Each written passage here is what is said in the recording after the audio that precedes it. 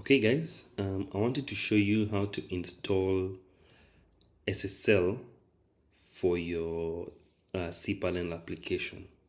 So currently I've already done it. As you can see, it's here. It's secure, but before it was not. So I wanted to show you the process I tried. So the first thing I tried was to install a SAT-bot.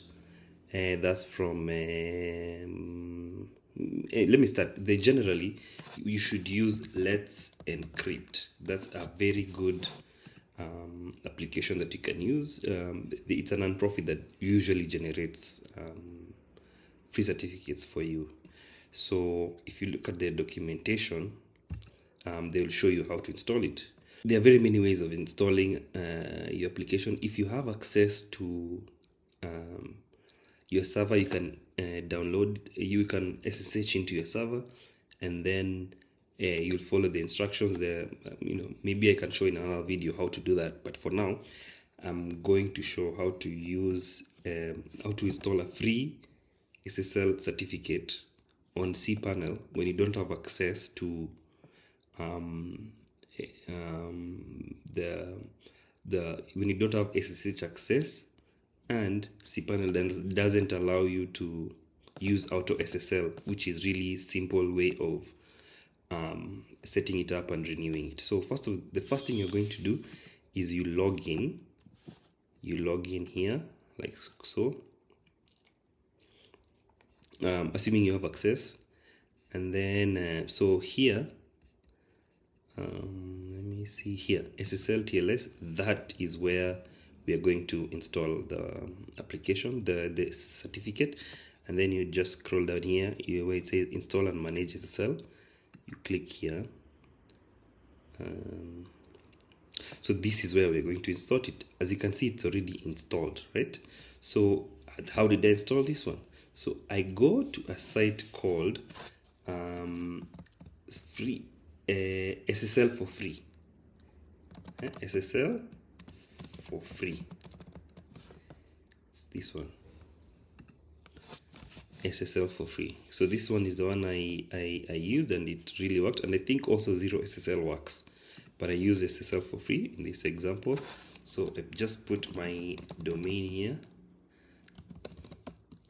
Then I said create SSL for me, and then I logged in.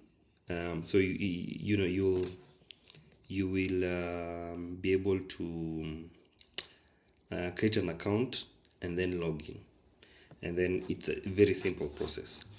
The next thing you do, it will tell you like you create a new certificate. So that's the first thing that will come, because actually it looks like this when you log in.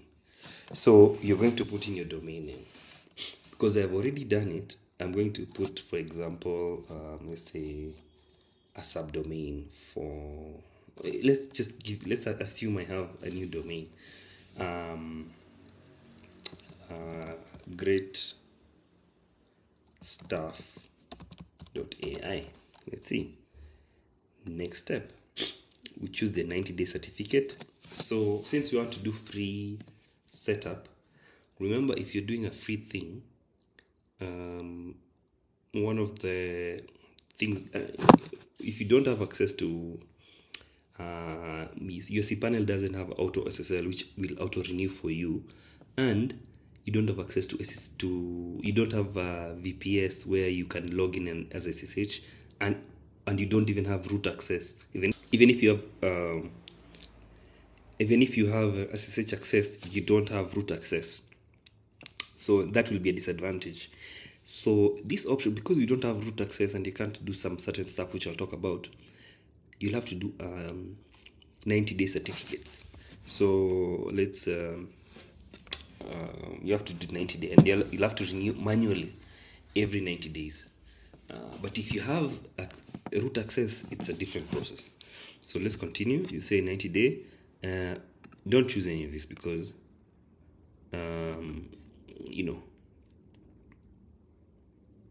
this one will just probably they'll charge you, so I don't care about that one. Click this one, leave it like that. Next, selected, we just do the $0 per month. You're not paying anything. Go to next steps. Let's see next steps. Yes, your certificate has been created and is ready,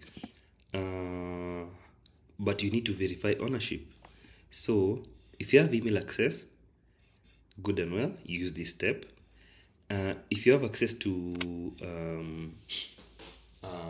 what's it called, if you have access to your DNS, maybe your DNS is on Cloudflare or whatever, you follow this instruction to set up a TXT record on your CNAME. You just set it up.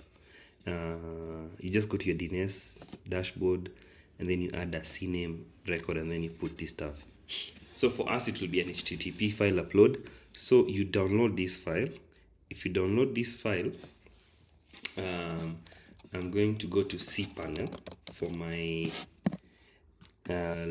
for my application. Let's come here. Let me log into Cpanel. I go to File Manager. See, this is my account. So I go to Public HTML.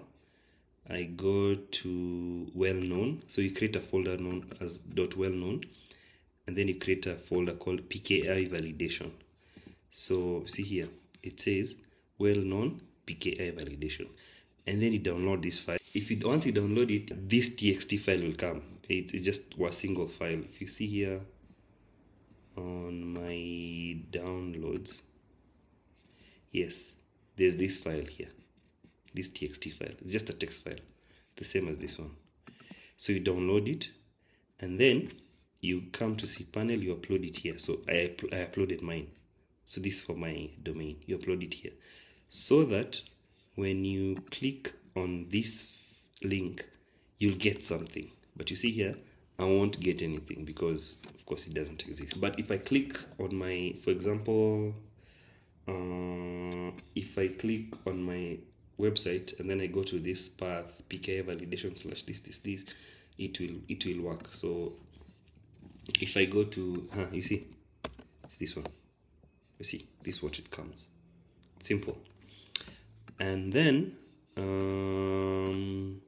once that is done, you click next. It will check, it will verify, check if that thing verify domain. We'll check if you have it. So of course I don't have it.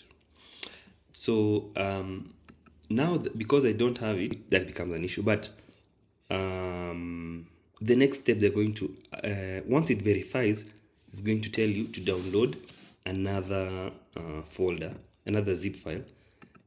It's called let me show you. It's called, it will just name it after your domain and then .zip file.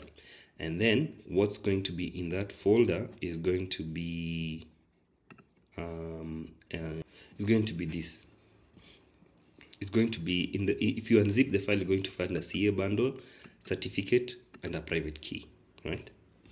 Now you come back to your Cpanel, you go to SSL TLS, you come to manage SSL hosts, you choose your domain. Once you choose your domain, you click the certificate here. So here you put the since you have multiple certificates, you have certificate, you put the certificate, private key, you copy this private key, and certificate of CA bundle, you use this one. So what you do is you open it using a text editor. You can go to the command line and open that with the command line, or if you use let's see, for example, let me use, where's VS Code, Visual Studio Code, use that one. See, that's how it looks. It's just a text file. Use that one, copy this file, come here, copy it here. So you do that for each and every one of them, and then you click install certificate, and then it will work. Once you've done that, you'll have a shiny setup. Thank you.